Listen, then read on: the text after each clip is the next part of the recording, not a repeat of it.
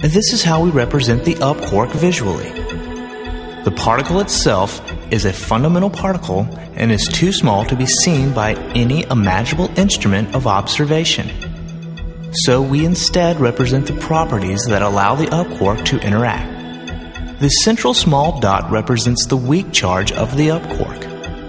This charge, entirely separate of electric charge, gives rise to the weak nuclear force.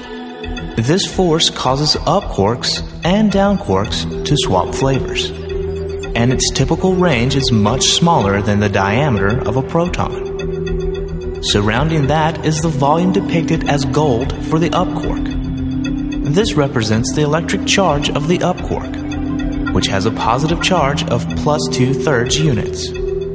The electric charge is the generator of the electromagnetic force, which has infinite range, although the drop-off in strength is pretty dramatic as we move away from the quark. The larger volume of shifting red, green, and blue is meant to represent the color charge, which generates the strong nuclear force.